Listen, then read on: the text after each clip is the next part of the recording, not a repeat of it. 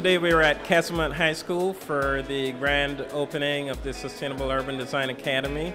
This space here has been a long time coming. Mr. Bremner here, who's in charge of the SUDA Sustainable Urban Design Academy here at Castlemont, liked my ideas and liked this general concept. The FabLab is one of the latest and greatest iterations of what we're trying to do around reforming high school education. FabLab stands for Fabrication Laboratory. It's an infusion of computer-controlled tools.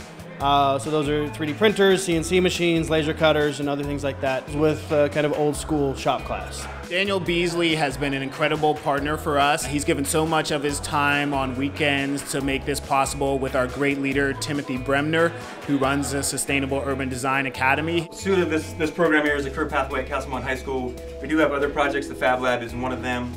We do energy auditing work. We have our Guns to Garden program, which is the aquaponics program. Daniel's talking about community and what it really takes to make this happen.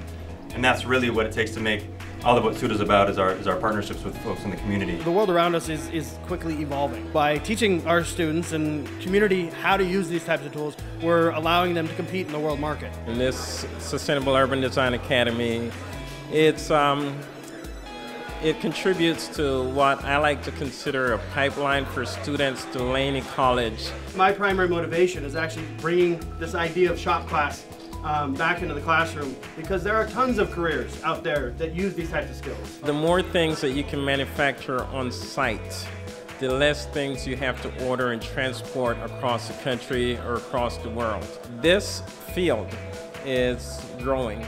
We're hoping that students will get excited about some of the tools and equipment and processes that they engage in here. So Laney has, for example, a lot of the things that you see in this shop also at Laney.